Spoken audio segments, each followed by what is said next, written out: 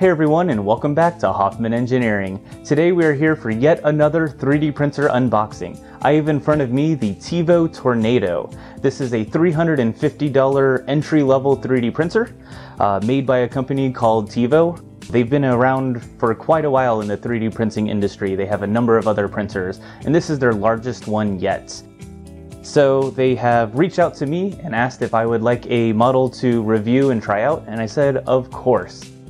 But just like everything else on this channel, this will be my unbiased opinion when I do a review on this machine, and they're not paying me or anything like that.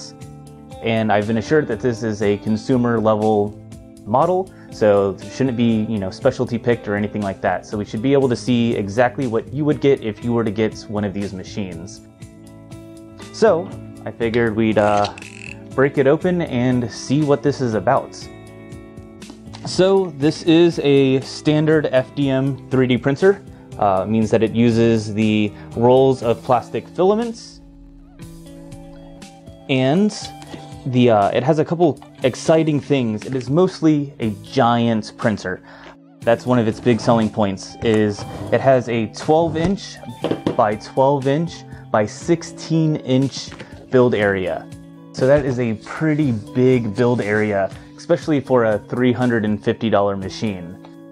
So, just opening it up, we are greeted with an assembly manual, just a little bits of documentation here, and a lot of packaging. So the great thing about this is that it comes mostly assembled. It actually ships in about 3 separate parts that should be pretty easy to put together. So a lot of people are saying about a 40-minute assembly time and you're ready to print.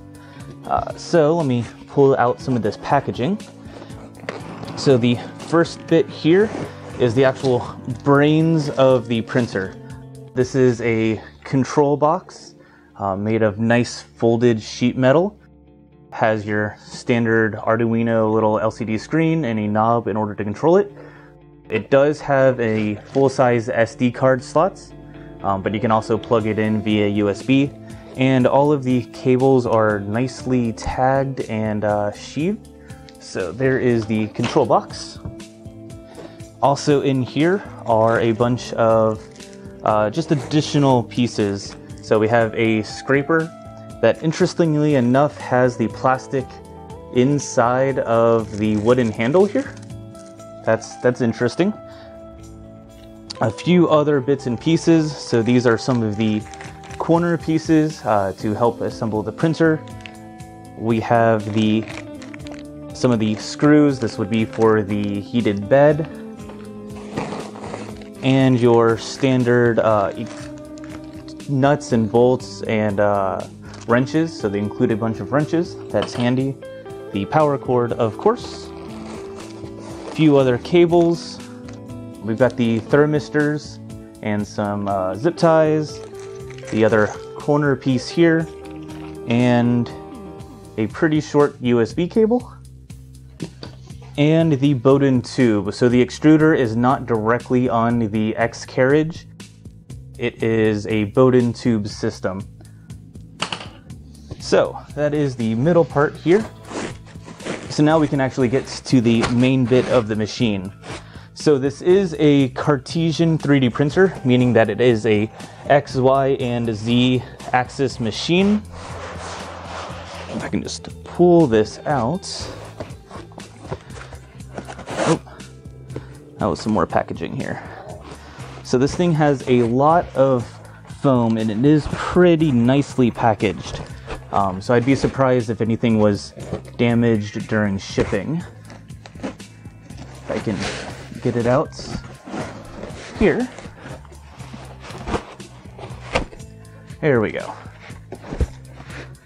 So like I said, this comes mostly assembled. It comes in 3 separate pieces. So this is the X-axis here, so it would actually be standing upright just like this, where you have the X-axis moving upwards, and then the Z-axis moving upwards, and the X-axis where the hot end is. So I'm going to lay this down. The hot end itself is a Titan extruder, so it's based off of the E3D Titan. They have done our TEVO has taken that open source design and probably made a few tweaks and used that in the printer. That is a pretty high quality extruder and hot end. So it's exciting to see that they would provide that in such a entry-level machine like the Tornado. And here is the base of the printer. You can see that it is a big print area. So this is a 12-inch by 12-inch build area, or a 300 by 300 millimeter area, and the y-axis is fully assembled. So let me hold this, make sure there's nothing else in this box, which it doesn't appear to be, so I'm going to slide that off the table. And now we can get a good look at the y-axis and the hotbed. Cable out from underneath. So the awesome thing about this heat bed is that it's actually an AC powered heat bed. What that means is that it's directly connected to mains voltage. It's not powered by DC, it plugs directly into AC, which means that it should heat up really quick. And that's important with such a large build area. Sometimes the build plates like this could take a while to heat up at 12 volts DC. So often you would want to convert yours to a 24 volt system. This skips that entirely and instead jumps directly to 110 volt AC. So it's directly powered by your outlet.